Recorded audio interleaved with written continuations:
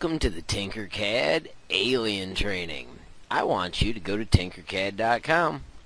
Once you get to Tinkercad, make sure you're signed in and create a new design. And then they always give it the funny name, but I want you to click Properties and put in Alien and then your initials so that you can keep track of it. Once you've got that done, let's start with a basic shape by going down and finding the cylinder and drop a cylinder on there for his leg. I'm going to try that one more time because I had a funny piece selected. And then I want you to take those, and instead of 20 millimeters or 2 centimeters, I want you to make it 10. I'm going to hold down shift so that it's 10 each way. And then I'm going to do Control C and Control V so that he's got 2 legs. I'm going to try and line those up a little bit so that my math is pretty easy later. So you can see I've got the left edge on 1 centimeter here and the right edge on another. And then I'm going to take those 2 legs and I'm going to group them, and then I'm going to raise them up so I've got some room to put feet. So I'm putting 5 millimeters for the feet. I can adjust that later if I want. To do feet, I want us to go to Components. Shape Generators. And I want us to go down into the Community Shape Generators.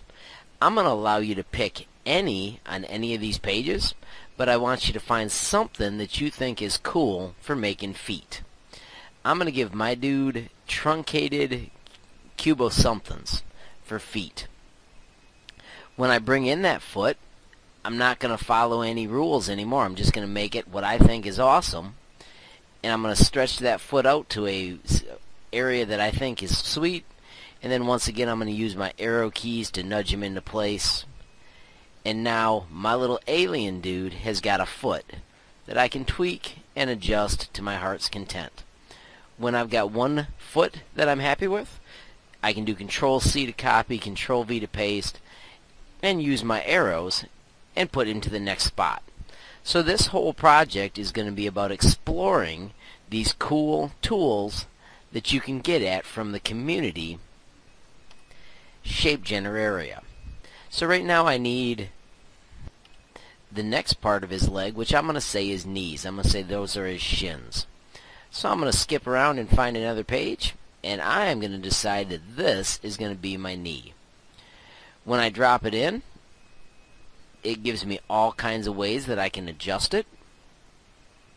I like the 10 millimeters, but I want 10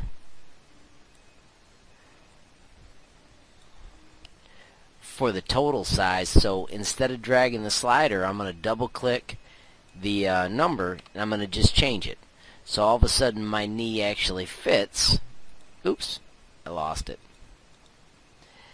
What I was making.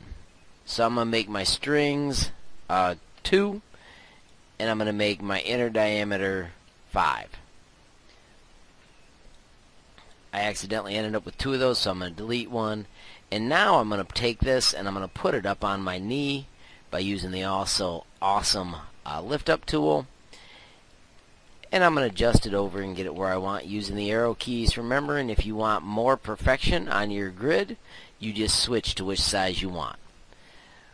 Once you've got one knee in place, you do want to make sure that it's touching.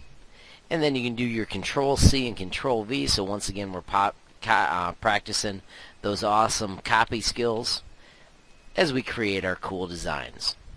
When you're done with that, figure out your legs, or the top part of your legs.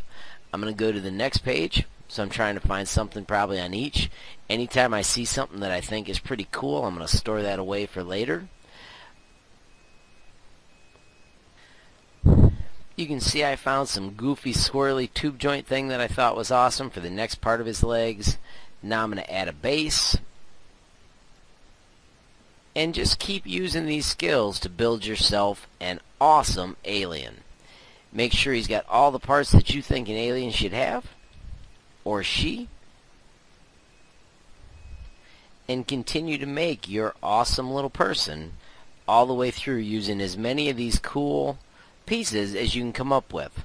Remember, when you do things like arms, you can use the awesome techniques like adjust to mirror him. And I want this one to flip this way, and then I can just adjust it to where I want. But make sure you're using all the possible skills that you need to make these awesome people. Now I'm going to add the special effects. Like I want this person to have a drill bit end. But don't forget this trick. When you want to add something up there, hit your W so that you can change your work plane so that you're putting the parts right where you want them. Now I've got a drill bit piece on one side, and I've got to find something that I want to put on the other side. And you can see here I chose to make my own custom cannon thing with just a few pieces I found.